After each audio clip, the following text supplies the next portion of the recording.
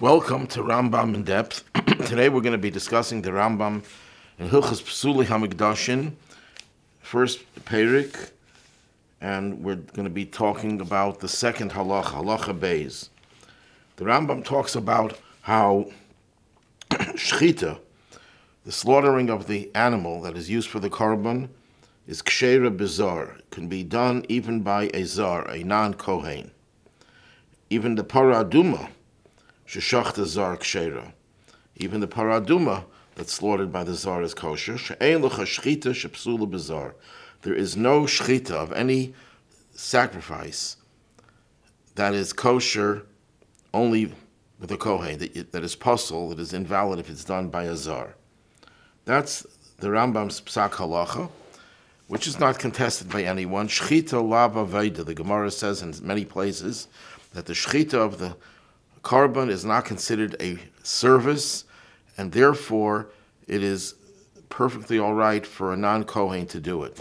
There's even a question, but we won't go into it right now, if it's better for a zar to do it. There seems to be a Zohar that suggests that, but that's a discussion for another time. The Lechem Mishnah in Hilchos Yom Kippurim raises a question that seems to contradict another Rambam. In Hilchos Avedis Yom Kippurim, Perek Gimel, Halacha Gimel, the Rambam talks about the Goral, the lottery that was conducted on Yom Kippur to decide which goat goes to the Beis Hamikdash and is offered as a sacrifice, and which goat would be the scapegoat, the Soil Azazel that would be thrown down the cliff as an atonement for all the sins. So the Rambam writes over here that they would take the two lots. One lot said La Hashem, it goes to God. One said it goes La Azazel. And they would put it on the goats. And he says that if you didn't put the Goral on the goats, you just declared, let's say the right one is the Chatos, the left one is the Lazazel, or reverse, whatever it was. If you just declared it without putting the actual Goral on the animals, it's still kosher. It's not me'akev. It doesn't prevent it from being a valid ritual. On the other hand, if you didn't do the Goral, you just declared which goat would go to the Beis Hamikdash as a chatas and which one would go lazazel without doing the Goral, that's me'akev. And therefore, it's not acceptable if it's done by a non-Kohen. A zar who does it, it's not good. If the placing of the Goral on the animal is done by a zar, that's all right because it's not me'akev. You can do it without that. But if it's the actual Goral, since it's me'akev, you can't have the sacrifice, the chatas and the azazel, without actually doing it through a Goral. Therefore, it cannot be done by a zar. So what do we see from this Rambam, which is based on the Gemara in Yuma? We see from here that if something is me'akev, that means if you can't do the mitzvah without that particular function, then it can only be done by the Kohen. It cannot be done by a zar, by an outsider. So then the question is, what about shechita of a korban? The shechita of a korban is me'akev. You can't have a korban without shechita. And since the Rambam establishes that if it's me'akev, if it has to be done, without which it's not kosher, it cannot be done by a zar, why by other korbanos could you allow a zar to do the shechita? That's the question of the Lechem Mishnah. Without too much thought, l'cha'era, one could give the following answer. When we say that something is not an aveda, and by the way, the Goral itself is not called an Aveda. That's a major point. The Goral itself is not an Aveda because it's preliminary to the actual service, the ritual of the sacrifice. But because it's me'akev, it cannot be done by a non-Kohen, by a zar. So Shechita, the question is, Shechita is also me'akev, so why is it that it's kosher bizarre? So the answer could be like this. Why is it that Shechita is lav aveda? Why is Shechita not called an aveda?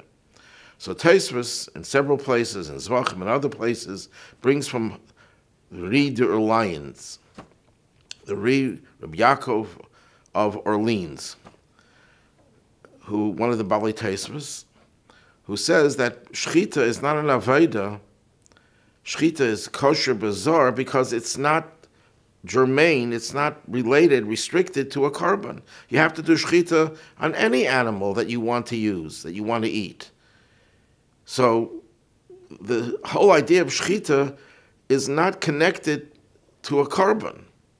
So that's why it's not called an Avodah, and that's why it's Ksheira B'zar. Even though Shechita is indispensable, you have to have it, but not because of the Kodshim aspect of it. You have to have it because of the general rule of Shechita.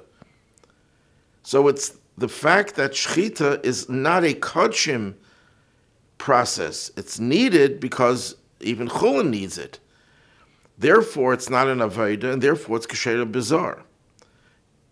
Not because it's mi'akiv, not because it's not mi'akiv, it is mi'akiv. You have to have shechita, but not for the kodshim aspect of it. Masha'enkein, by contrast, over here, what is the reason why it's mi'akiv? And yet it's not an avodah.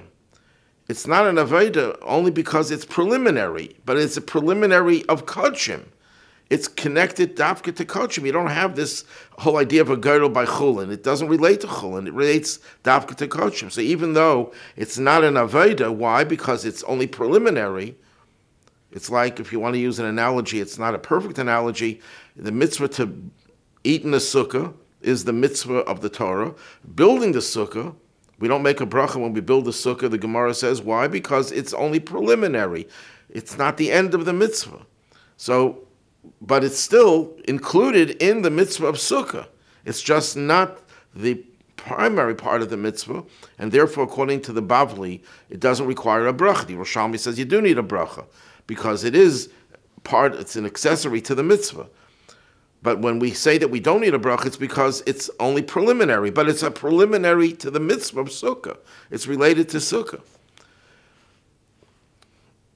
Same thing over here. The reason why the Goral is not kosher with a zar, even though it's because it's mi'akiv. It's a crucial part of the whole ritual.